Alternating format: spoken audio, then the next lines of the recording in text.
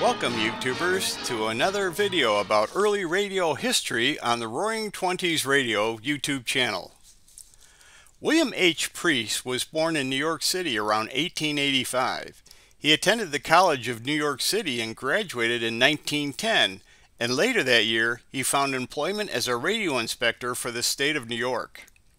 On April 6, 1917, the United States entered World War I and Priess joined the U.S. Navy. He was assigned to the Washington Naval Yard, the first Navy installation built in 1799. Priess joined the Radio Engineering and Design Research Division at the base. He would work under Lieutenant W.A. Eaton and alongside of Navy radio expert L.L. Jones. At the beginning, there was just the three of them, and together they built up the division by adding more talent to the trio. They would add Louis Hazeltine, the inventor of the Nucleodyne circuit, and Joseph Freed, co-founder of the Freed-Eisman Radio Corporation, to the team, along with others. Their division would design all Navy radio communication gear, such as the SE-1420 and the SE-143. Priess left the Navy and joined the Army in January 1918. He was sent to France, where he designed and built a communication system for use on the front lines of the war. After the war, Priess found employment at the Wireless Specialty Apparatus Company, which was located at 126 State Street in Boston. His work resulted in many new patents for himself, including, possibly, a patent for the reflex circuit.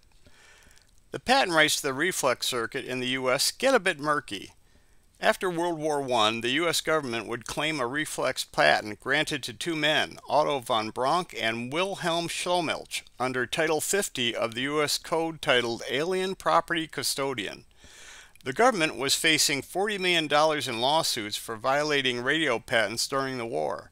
The government settled the lawsuits by giving the plaintiffs the right to use the reflex circuit in exchange for dropping their complaints. Still, other sources credit William Priess as the inventor of the reflex circuit, and there's still a question of whether Priess ever had a patent issued for his reflex circuit. Priess would leave his job at Wireless Specialty and go to work for the DeForest Company. He would license his reflexing patent to the company, whether he had it or not, and became chief engineer for the company a short time later. As chief engineer, he redesigned the DeForest D7 receiver and renamed it the D10, collecting a royalty of $3.50 for every radio sold. In the fall of 1924, William Priess opened his own radio company, the Priess Radio Corporation, at 693 Broadway in New York City. In an interview with the New York Times, Priess complained about a lack of skilled radio engineers in the country and how colleges should have been getting some of their students into radio engineering years earlier. Priess had to hire radio talent from foreign countries to build up his engineering staff. In the January 1926 edition of the Radio Dealer, Priess writes about how 1925 was a good year for radios and expects 1926 to be even better. One jobber source reported that the Priess Radio Corporation lost $90,000 the first year in business and $300,000 overall before the company went bankrupt on March 22, 1927. At the Priess Radio Corporation bankruptcy auction, William Priess bought back his old manufacturing plant and continued in business under the International Television Radio Corporation banner and began his work in television.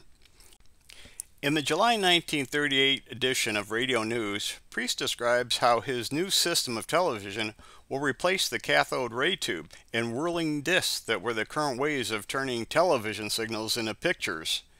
Turns out Mr. Priess was a bit over-optimistic. Well, that's it for this video. There'll be more to come as we continue to investigate the early history of the world's first true mass medium, radio. Thanks for watching.